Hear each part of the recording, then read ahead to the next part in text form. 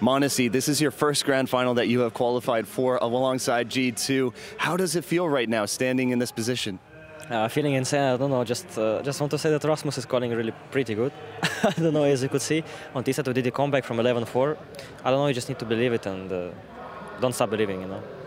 And m0NESY, man, your first lead on Inferno on the second map came at 14-13 in favor of you guys.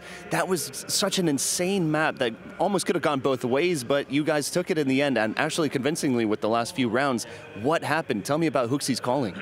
About everything or about last 2 rounds? About everything. About everything. I don't know, we just believe in each other and we just take and win round by round, step by step, you know.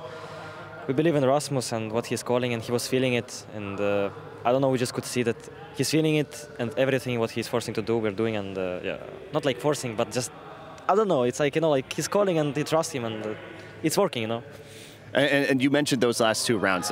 Was there anything special that happened for you guys? I mean, yeah, it happened on 14-13. If I'm not mistaken, I went to pick fast mid, I picked long, and I did no-scope under the roof the guy. So like, I no-scope dropped a thing or someone else under the roof. I think people noticed it. I don't know. It was crazy, I don't know.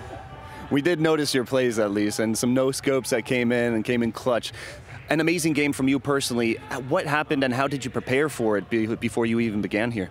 Me? Yeah. Or us as a team? You. Me, I don't know. Just I think we had a theory. I just saw like, I don't know, we played against FaZe Clan this year a lot of times, and of course like I understand how they're playing, you know.